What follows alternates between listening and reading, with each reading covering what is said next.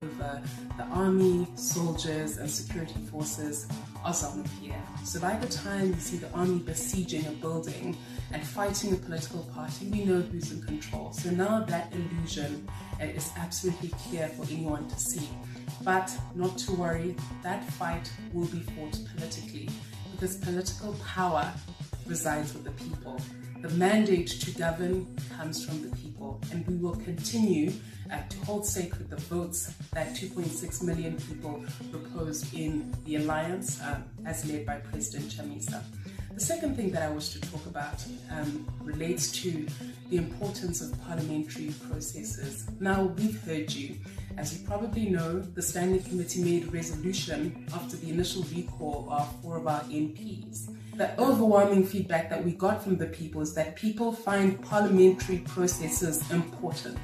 They find it key. And so we're going to continue, recommence, and go back to Parliament and to continue to hold the government to account. The final issue relates to our resolve and the strengthening of that resolve.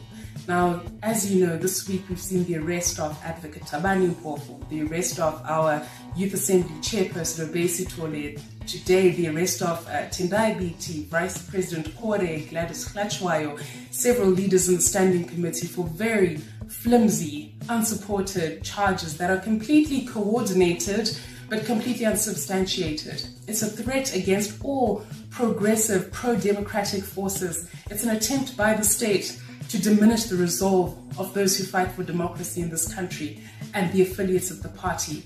Our commitment to you as Zimbabweans, as we continue to champion the fight for a better Zimbabwe, is that we will not tire in our fight for a Zimbabwe that's got freedom, that's got fairness, and that's got opportunity. A Zimbabwe where everybody has got space to aspire and to dream.